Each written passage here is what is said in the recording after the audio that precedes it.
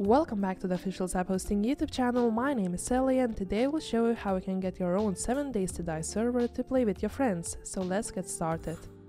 First, as always, visit our website ZAP-Hosting.com and log in into your ZAP account. If you don't have an account yet, you can register here for free. Now navigate to the search bar, which you can find in the upper right, and search for 7 days to die. Choose the version you prefer and click on it. Then click on the green start button. Here you can configure your own server to your liking, like server location, RAM, CPU, slots, and also IPv4 is important if you want to protect your server from incoming DDoS attacks. Finally, select a payment method, but before you confirm your order, enjoy this little gift from us: 50% off voucher code, which you can use by clicking here on use voucher and typing 7 days minus 50. After you confirm your order, the server will be up in just a minute. Now open your server in our web interface and wait for the server files to finish downloading. After your server files fully finish downloading, navigate to the settings tab, which can be found right here on the left. Here feel free to edit the name of your server, protect it with a password, but most importantly select the difficulty and the map you wish to play on. Once you configure everything to your liking, click on Save. Now launch 7 days to die on your PC and click on Join a Game. Here you can search for your server by entering the name of it, but it can take a while to fully load the server list, so I would recommend connecting with the server IP. Go back to your ZAP interface and copy only the server IP and paste it into the IP field.